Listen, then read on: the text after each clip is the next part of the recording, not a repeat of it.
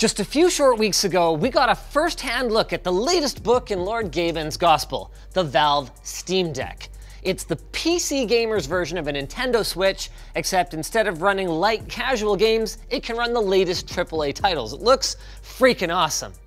But the thing is, while Valve is definitely pushing the landscape forward when it comes to handheld gaming, they are not the only player in this field, and their competition isn't standing still. This right here is the GPD Win Max 2021 edition. It's the first time that GPD has ever built a Ryzen handheld, and it has 8 flippin' Zen 2 cores. But wait, there's more. This is the GPD Win Max 2021 edition, Intel edition. The first GPD handheld with Intel Xe graphics, and they're the most powerful onboard graphics we've seen from Intel yet. Man, there are gonna be some interesting stories to tell. Like this story about our sponsor. Thanks to Honey for sponsoring this video. Honey is the free-to-use shopping tool that helps search for some of the best promo codes on tons of your favorite sites. Get it today at joinhoney.com/LTT.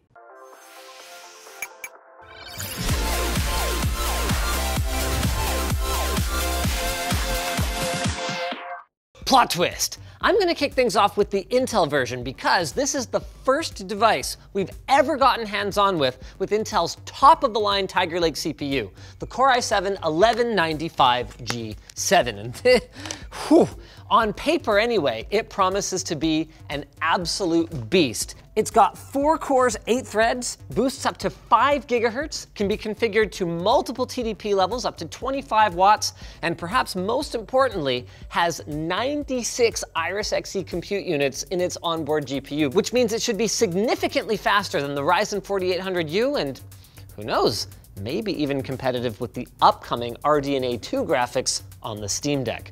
That's what I really want to find out. While we've got it open, this is a perfect opportunity to compare the GPD Win Max 2021 against what we know about the Steam Deck. First and foremost, the CPU and memory are both soldered to the main board, but that's pretty much a given in any machine this compact. Where they differ is the SSD. They both use a standard M.2 slot, which is great. That means if you're willing to put the work in, Valve has said that theoretically the Steam Deck should be upgradable.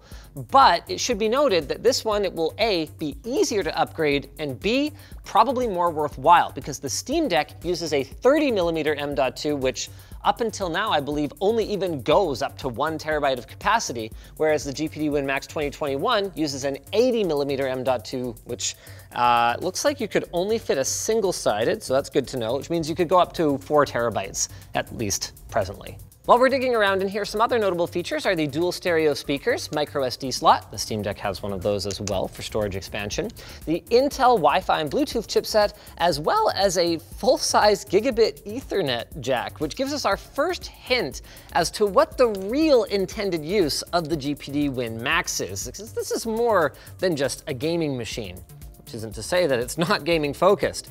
Both Valve and GPD have taken very different approaches to how to handle joysticks. If there's one thing we know for sure, it's that low-profile joysticks do have reliability issues that we as gamers have observed over the years. So GPD, rather than increase the profile of the machine by having the joysticks stick up out of it, has actually sunk the joysticks into the top deck of the laptop, and then you can see here, they take up almost the entire depth of the machine inside, and they've actually had to build the PCB around them.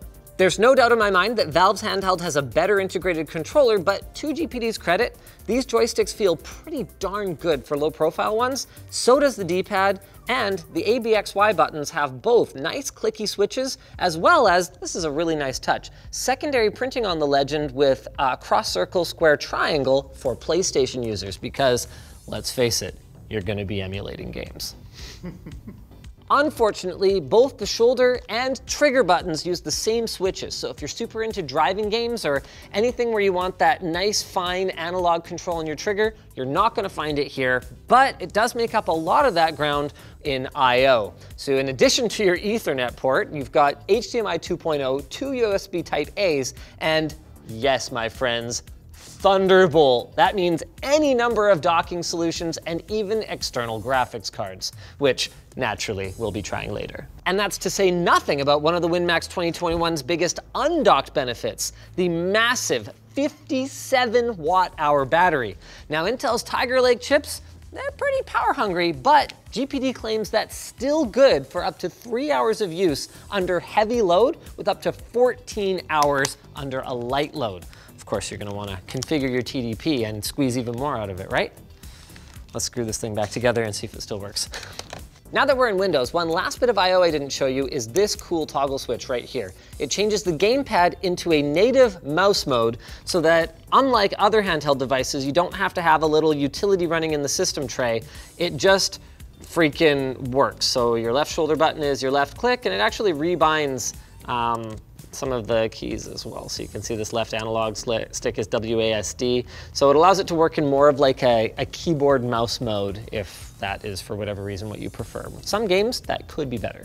One thing I noticed just moving the mouse around though, is that while the 8-inch display on the Win Max 2021 runs at the same 1280 by 800 resolution as the Steam Deck, and it's IPS and actually gets like quite bright, you can see there's a fair bit of smearing as I move the mouse around. Can you see that? This is not the most responsive display I've ever seen. To be clear, this is not a game breaker. It's only a 60 hertz display, so it's not like you're gonna be like, oh wow, this is just a completely smeary mess or anything like that, but I have seen better. Moment of truth, Doom Eternal launch, we made it this far last time. Yeah, we made it to where the Master Chief is standing on his thing. It's not Master Chief. I know you had to, you had to. Chef. You had to say something. Oh. Oh, wow. Oh, it had a little moment there. Let me flip it into controller mode here. Holy shnikes, this might actually work, which shouldn't really be that impressive, but okay, I want to go back.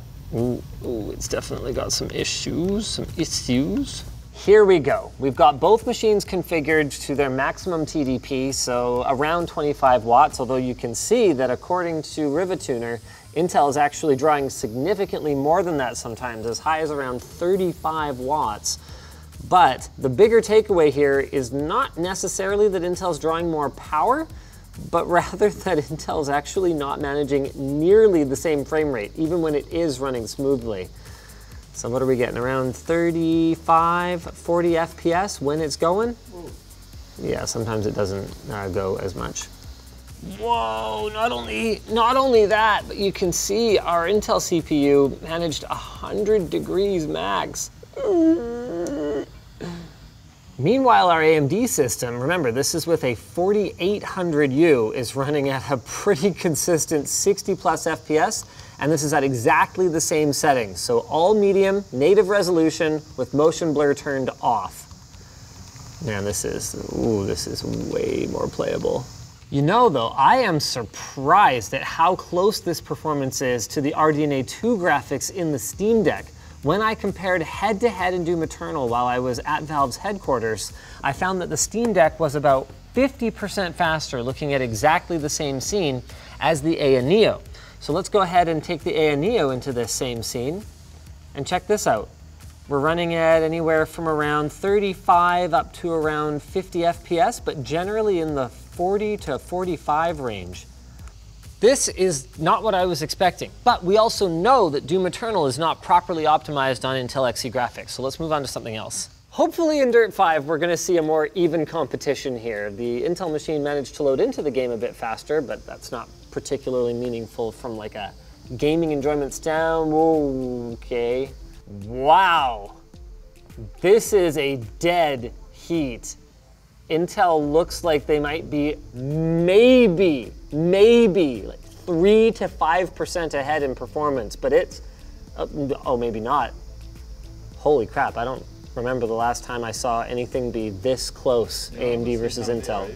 Only the results will tell us the answer. In the meantime, I want to run the Aya Neo because this is the one device that I've had a chance to run head-to-head against the Steam Deck, so that will hopefully give us an idea of where the Steam Deck falls in all of this. Obviously, I'd rather be testing the Steam Deck right now, but I don't have one.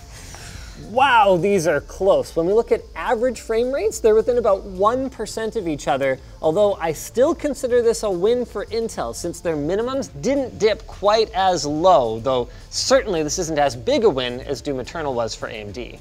As for the Neo, its result of around 30 FPS seems to suggest that both of our Win Maxes could very well end up within striking distance of the Steam Deck. Though of course it should be noted that these are both 25-watt TDP CPUs rather than 15 watts. Next up, F1 2021. We're running at native resolution, low settings, TAA enabled. Man, this is a really good looking game, even at low. Oh wow, Intel is slaying it here. The 4800U in the AMD Win Max is already looking like it might end up competitive with the Steam Deck, maybe a little bit behind, but the Intel machine is running at 80, almost 90 plus FPS in some places. Like, we could actually probably turn this up to medium. That is a big difference in performance. Whoa, that's not even close. Wow, Intel's a solid 30% ahead of AMD on this one.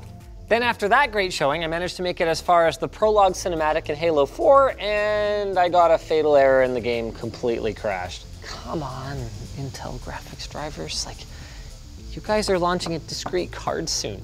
You gotta be better than this. To be clear, I understand there's probably workarounds for just about all of this stuff. In fact, GPD even quotes performance numbers from Doom Eternal on their website that are much better than what we observed. But average users can't be expected to go find that stuff. This is not a great experience. Both of them are running at well over 100 FPS here though. Oh, we see some dips. Very solid though, very solid. A thumbstick and 2 controllers at the same time would not recommend. They call me Sticky Man. So this is Little Big Planet. This is running in a PS3 emulator, RPCS3. And on the Intel system, I mean, we are getting a solid locked 30 FPS, which is what this game runs at. But you can see it's got some problems. Meanwhile, on the AMD system, we're getting frame drops. It says 29 FPS, I don't believe it. This is definitely not completely running properly, but we're getting far fewer graphical anomalies, although still some. Something to bear in mind though is that PlayStation 3 emulation is already very challenging because of the unconventional architecture of the PlayStation 3, and Little Big Planet in particular is quite demanding. Oh wow. Ooh, wow. This is 60 FPS. We got a see-through sumo. You should check this out. Look at my see-through sumo here. Knocked out, baby. I won. I just clicked A bunch. This is totally playable. Oh, for sure. No, this is like perfect. This is totally usable. Wait a minute, his clothes appeared. Yeah, we just unlocked the frame rate. So oh wow, the game speed is a little different. But assuming that the in-game physics is not tied to the frame rate because the developers are chode, this is a way. Wow, my entire character is Look at the loading missing. Yeah, this is very fast and very broken. I'm at like anywhere from 100 to 120 FPS. I'm like 90, but different map, but I imagine that's probably has to do more with the graphics, not the map. I guess if you want to play Tekken 6, it works pretty good. Yeah. I wouldn't recommend unlocking the frame rate though. It seems a little more broken on the Intel one. Like, I don't have that much stuff missing. Yeah. Oh, it's definitely more broken on the Intel machine. But it runs faster. Now, Markbench, our benchmark for Premiere, was designed for much more powerful systems than these ones, but it can still tell us a lot. So you can see here, we've got 4 separate 4K clips all playing back at the same time, and on our Intel system, it actually handles it and the transitions reasonably smoothly, albeit at 1/8 resolution.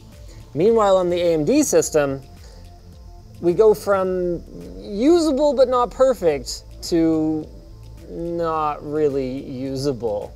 One thing that's nice about these that I didn't mention before is if you want it, there is a trackpad. It's not the greatest experience ever, but there are times when it'll probably come in handy for you. All right, let's go ahead and start our encoding benchmark now. Yeah, I think our poor Intel system is just gonna get slapped here. There it goes, it's just slow. Yeah, if it can manage a victory here, I'll be impressed. Wow, this 4K encoding benchmark ended up not even being close. The Intel machine's been done for a solid 20 seconds already, and the AMD machine is still finishing up, even though we started the Intel machine slightly afterward because I misclicked. So the big pattern that's emerging here is Tiger Lake and XC graphics. When they work, they're fast.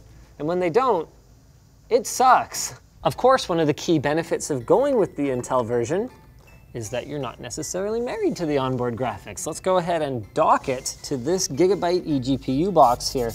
It's got networking, USB, and of course, an RTX 3080 graphics card in it. Let's see if it just fires up for us here. Look at that, just like that. Oh, we're gonna need some drivers. Oh, look at that, Jake pre-set up the drivers for us. I need a mouse pad. LTTstore.com. Boom. I mean, let's see if it'll play Doom Eternal now. How do you like me now? It's got this, it's got this. Don't even worry about a thing. Keep the display up. Another key benefit of Thunderbolt, I don't need my power adapter anymore. I can just get power from the Thunderbolt connection to my dock. Casual 100 plus FPS, Doom Eternal, absolutely maxed out. It's actually running at that too, like this is very smooth. CPU's at 83 degrees. In terms of power, it's pulling anywhere from around 27 to 28 watts. So considering that we're not even touching the integrated graphics, that's pretty impressive. Like just absolutely no stutter whatsoever, butter smooth. Who needs stutter when you've got butter? Now for Dirt 5, we got this cranked to ultra high. We're gonna turn on some ray traced vehicle shadows. Honestly, the car shadows are so soft because of the fact that the sun's behind the clouds that I'm having a hard time telling if they look better because they're ray traced or whatever. Yeah. Which is probably an indication that it's working. Yeah, this is not a trivial game to run, and it's like 55 to 60 FPS the whole time at 4K. I keep watching these car shadows here. Yeah, now that they're a bit harder, that is very accurate. But something we haven't talked about up until now is what is the GPD Win Max even like to use as a controller? Right now, great. Everything feels accurate and responsive. The switches are all nice and clicky, but I also have the device resting on a table in front of me. If I had to actually hold it up, it's pretty heavy and the ergonomics are far from perfect. Compared to most controllers where you're kind of cradling them like this, and your thumbs have this great degree of movement, on the Win Max, they're kind of stuck like this, and it kind of brings your elbows in sort of funny. So the design is only going to appeal to people who want a gaming device that is also useful for other things, because even though the keyboard, quite frankly, sucks for typing, it's obviously a lot better for typing than just not having one at all. What we can't fault is the performance. Despite the fact that neither of the 2021 edition Win Maxes have RDNA 2 graphics, and not to mention that they're only running DDR4 rather than DDR5, they both get surprisingly close to where we're expecting the Steam Deck to eventually land. So as long as you don't find the form factor off-putting, you may not have to wait, although you will definitely have to pay a significantly higher price.